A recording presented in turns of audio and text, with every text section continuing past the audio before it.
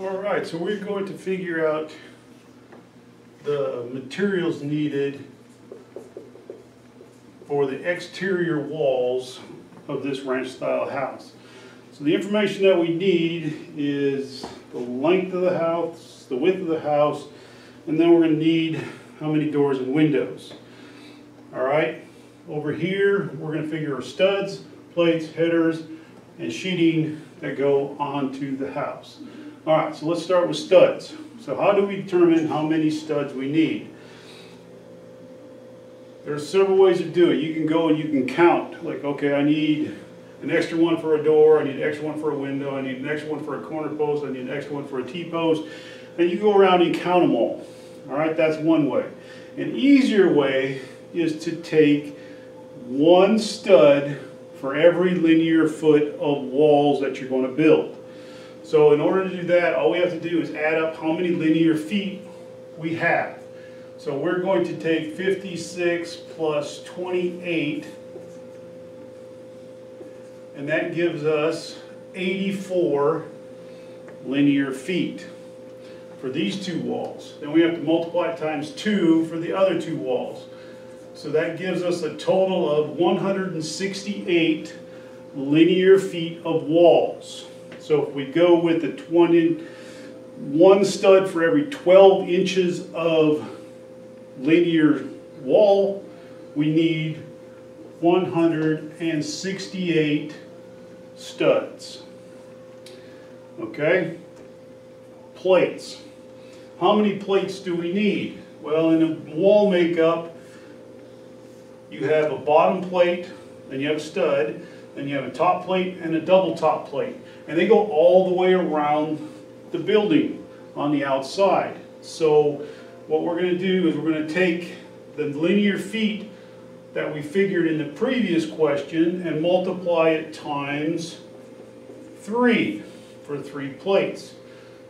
24, 18, 25. So we need 504 linear feet of plates. Now, we need to know how many pieces that is. So what we're going to do is we're going to divide this by whatever length we want our plates. So we're going to make it easy. We'll just say we're going to use 16-inch plates, or 16-foot plates, excuse me. So we're going to take 504 divided by 16-foot plates, and that gives us 31.5 boards. So we'll round that up and we'll call it 32. Okay, for headers, you're going to go to the windows and door schedules to find out how big your windows and doors are. Alright, so I'm making this easy. I've got 3 3068 doors, and I've got 5 3050 windows. So 30 means that they are 3 feet wide, or 36 inches. And I need 8 of those. Alright, so when you're making up headers, headers are longer than the window open, or the window itself. So you have to add for spacings and jambs and trimmer studs and everything. So for me, I like to go easy. I just add 6 inches. Alright, so 3 feet becomes 3 feet 6 inches. Now, I need 8 of those. But when making up a header, it's 2 pieces with a OSB spacer in it, so I have to double the amount of pieces that I need. So I multiply that times 2, so I need 16 pieces, 3 feet 6 inches. Okay, then I decide what size boards I want to use.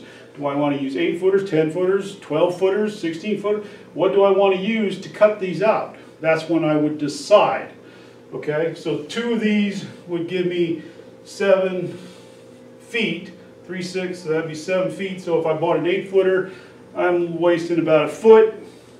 I could do that. So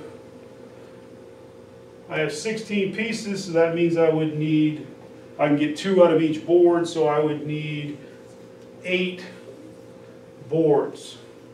That's if they're all the same size. So if I'm using 2x12s for all my headers, I could do that. If I'm going to go, some of them are 2x6s, some are 2x8s. Some are 2x10s, some are 2x12s. Then it would be one of these, one of these, one of those, and one of them. Okay, so it all depends on what you're making the header out of. But in this circumstance, I made them all out of 2x12s, so I can make them all the same. Okay, so that's basically how you do the header materials. Figure out how many pieces you need, what length they are, and then divide them up by the length of lumber that you want to buy. Okay, the last thing on this is sheeting. When you put sheeting on the side of a house, on the outside of a house, it goes in the vertical. So the bottom is 4 feet and the height is 8 feet.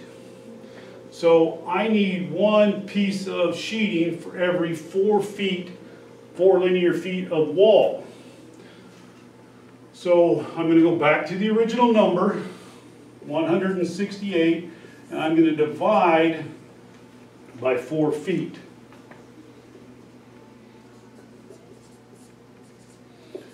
So I need 42 pieces of 7/16 OSB for my sheeting on the outside of my house.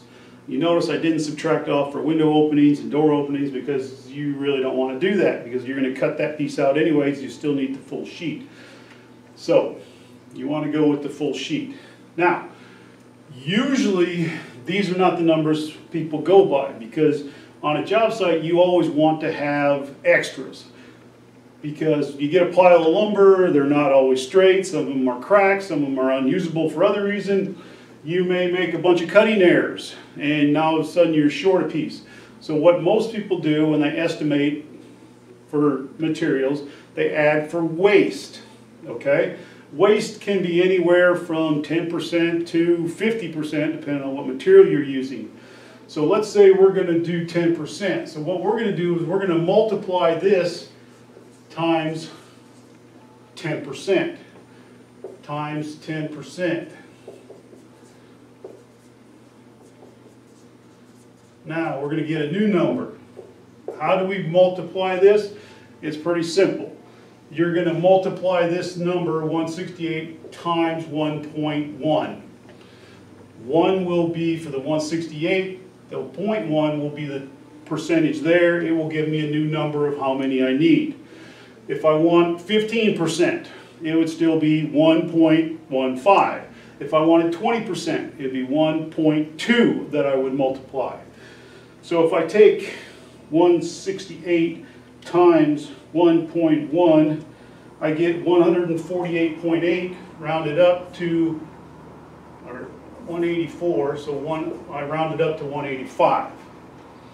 Okay, so instead of buying 168 stuff, I'm going to buy 185. Because I'm going to need bracing and stiff backs and blocking and all kinds of other stuff that I can use those studs for at a later point. And now the next thing is the plates. So I'm going to add 10% to that. So 32 times 1.1, 32 times 1.1 is 35.2. So I can go 35 or 36. Again, I like to have extras, so I'm going to round it up to 36. Okay, for these 2x12 headers, 8 times 1.1, I'm going to round that up to 9. And then for my sheeting, times 1.1 will give me 46.2 or 47 sheets. That way, with this 10%, I'll have enough. If I got a little bit extra left over, so be it. You know, you can take it to the next job, you can take it back to the lumber yard, whatever, but you will always have enough on the job site, because you don't want to have to be waiting for one sheet of plywood, or you ran out of studs. That's the worst thing that can happen on a job site. So pretty simple: studs, plates, headers, and sheeting estimate. We will do some interior walls on another video.